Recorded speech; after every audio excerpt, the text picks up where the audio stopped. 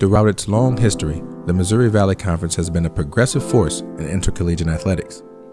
The MVC was founded in 1907 by a group of forward-thinking athletics administrators that included Dr. James Naismith, the inventor of the game of basketball, during his tenure as athletics director at the University of Kansas. Through more than a century of change that has included a total of 34 institutions in its membership, the Valley has built a great tradition of competitive success and strong campus leadership. MVC institutions were among the first to break the color barrier in college basketball with the recruitment of African American student athletes in the 1950s and 1960s, many years before schools in other regions of the country followed suit.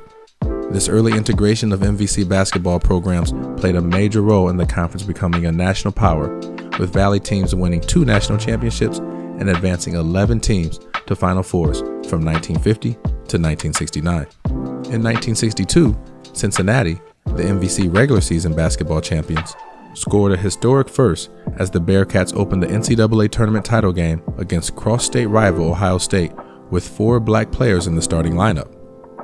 Cincinnati defeated Ohio State in the national final to win a second consecutive NCAA championship. Just a year later, Loyola Chicago, an institution that would join the MVC a half-century later, started 4 black student athletes against an all-white Mississippi State team in the second round of the NCAA Tournament. This memorable showdown has been famously called the Game of Change due to the obvious racial overtones leading into the contest. The Ramblers went on to defeat MVC champion Cincinnati in the title game. Loyola's incredible run to the 1963 NCAA title undoubtedly sped the integration of college basketball. Missouri Valley institutions also made NCAA Division I history with the hiring of the first ever African American head coaches in the sports of men's basketball and football. Illinois State's hiring of Will Robinson in 1970 as the Redbirds men's basketball coach was a monumental step that opened the coaching door in the sport. Robinson's debut as the first black Division I head basketball coach was a highlight in his brilliant career at both the high school and collegiate levels, and later in his work as a scout in the NBA and in the NFL. In 1979, former MVC member Wichita State appointed Willie Jeffries to lead the Shocker football program, making him the first black head football coach in Division I.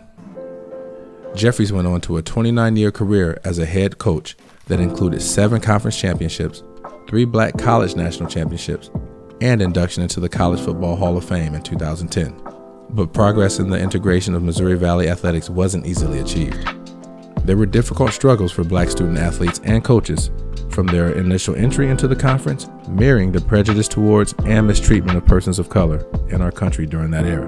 In 1951, Drake football student athlete Johnny Bright was a Heisman Trophy candidate in his senior year, following a great junior year in which he had set an NCAA record for total offense, passing and rushing for 2,400 yards.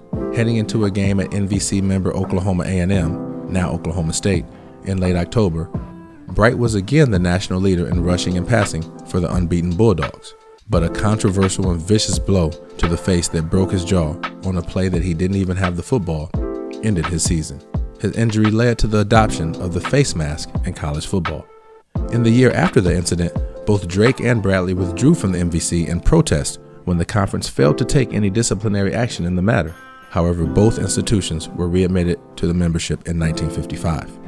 Bright was ultimately selected in the first round of the NFL draft by the Philadelphia Eagles, but instead elected to sign with the Calgary Stampeders of the Canadian Football League due to his uncertainty of how he might be treated in the NFL. He was later traded to the Edmonton Eskimos and eventually became the CFL's all-time career rushing leader. Following his retirement from football, he remained in Edmonton and was a junior high school teacher, coach, and principal, fondly remembered for his high character and mentoring.